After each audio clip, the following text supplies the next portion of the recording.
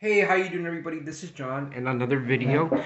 I'm gonna finish up the series. First of all, I had the review and the manual for this unit, and now I'm doing the battery and setup for the shower projection alarm with 8 sleep soothing sounds.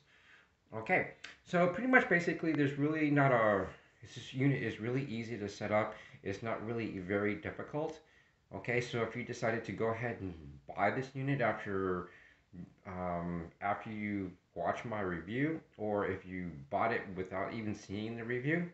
Okay, so it's really easy.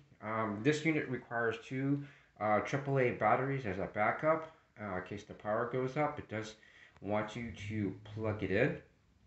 Okay, so pretty much basically you'll just plug it in on your either your desktop or on your nightstand. Okay, so first of all, when you plug it in, okay, I've already had it already set up already, but I'll go through it again. So what you do is you are going to press the time button, okay, and you will hold it in, okay, and you will go to the plus and you will set it at 6 a.m. and you will hit time to set it, and then you will go again to the plus sign to hit the minute.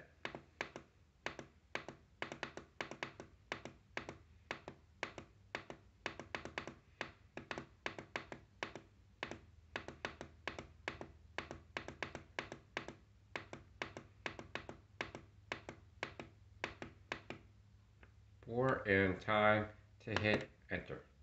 And that's it. It was a quick setup. It wasn't really anything really too difficult. Now, if you're wondering how do I set up the projection, well, there's really no way that you can set up the projection.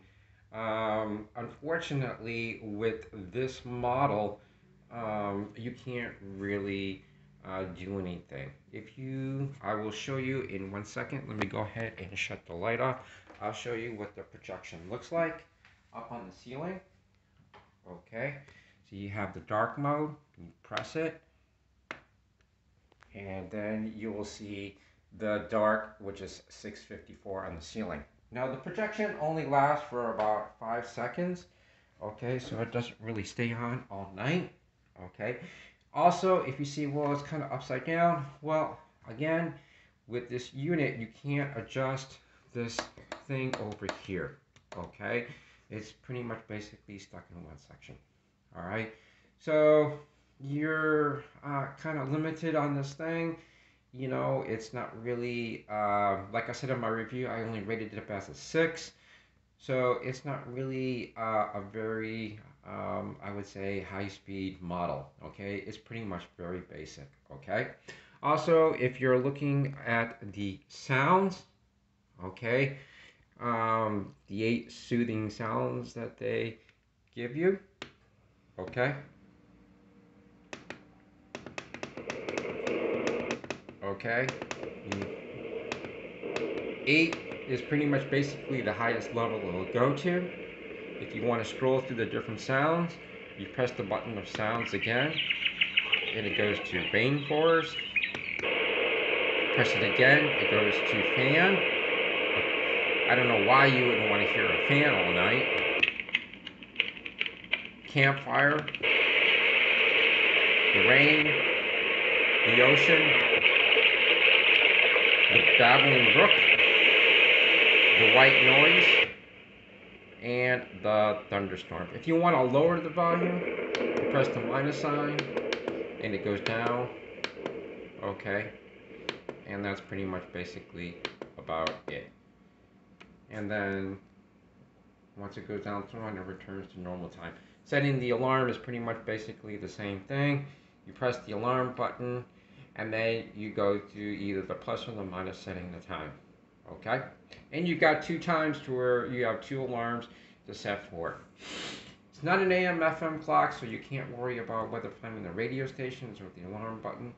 And again, with the projection, you cannot set the light.